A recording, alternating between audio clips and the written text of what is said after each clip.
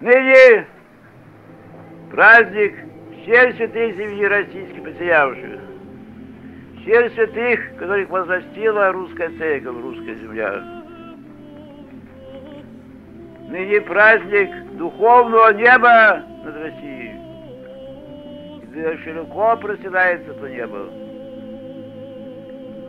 От святого князя Владимира, бывшей княгини российской Ольги, которые были как бы корнем всех святых земли российских приявших. Великий сон возрас, великое древо святости. Правда, еще и до великого князя Владимира были святые прежде потерявшие там, где ныне земля русская. Те части, которые ныне составляют также пределы России. И сияются еще, и прежде того, как они вошли в состав земли российской, связались с святыми угодниками Божьими. Вот Херсонес славится 7 епископами, еще в первые времена посвящавшими свой край. Там же последствия Киевной Флоде проповедали о прибывшей святого Климента Папы Римского.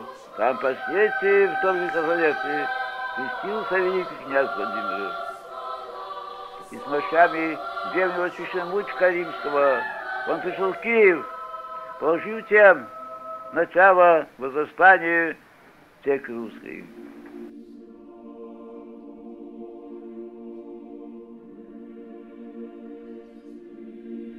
God makes saints. There are a lot of saints we don't know about. Certain ones God reveals to the world, others He doesn't. And when the church proclaims someone a saint, is that what the church is saying is that this person has special grace from God, where he can, intercede for us, but most importantly is that this person can serve as an example for us. It's a spiritual journey that a person goes on and continues through his life probably from the earliest conscious acceptance of life according to God's commandments, and really striving to fulfill those commandments, commandment of love of God and love of fellow man.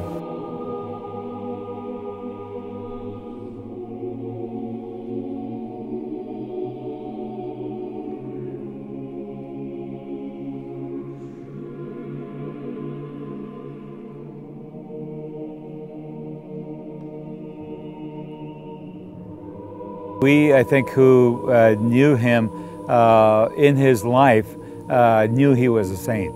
How he would, for example, first of all, as I said, would pray. Then how he would care for people. How he would set up hospitals, how he would set up schools, how he would set up orphanages, how he brought the orphanage when it was absolutely impossible from the Tubabawa here. To know him was to love him, and to love him is we still have to love him, and we need to pray to him to intercede for us. And he does intercede for us.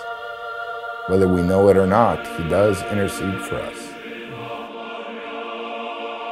The fact that he was very down to earth, I think this shows that you don't have to walk on water to be a saint. Just live the life of the church, believe in the church, do your prayers, confess your sins, have communion. I think just the opposite, that a person who's a human being, as we all are, a person with certain weaknesses, with certain maybe even minor faults, but a person just as us, that sanctity is achievable.